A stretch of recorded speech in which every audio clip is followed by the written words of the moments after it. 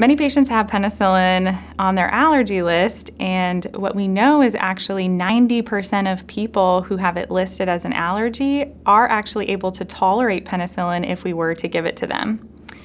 Reasons for this would be because perhaps they have outgrown the penicillin allergy.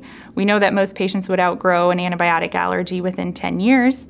Or maybe the initial reaction was not a true allergy to penicillin itself. Many patients think, why is it important to get it off my list? Can I just avoid penicillin for the rest of my life? But we know that if you receive other medications besides penicillin, you might not be getting the best antibiotic to treat your infection, or the alternative antibiotics might have more side effects, higher cost, longer hospital stays, especially if you were to have an elective procedure, elective surgery. It's really easy to test how to get penicillin off your list if we're able, and it's important to do so. The testing is pretty easy. It's 3 steps.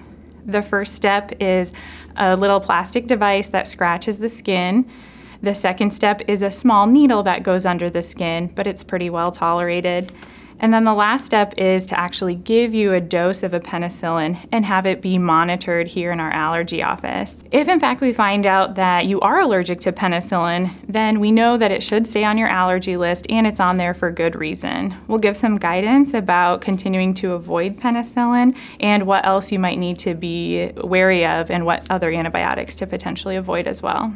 If you're interested in investigating your antibiotic allergies further or interested in finding out whether you're truly allergic to penicillin, you can visit iowaclinic.com or call our office to get scheduled.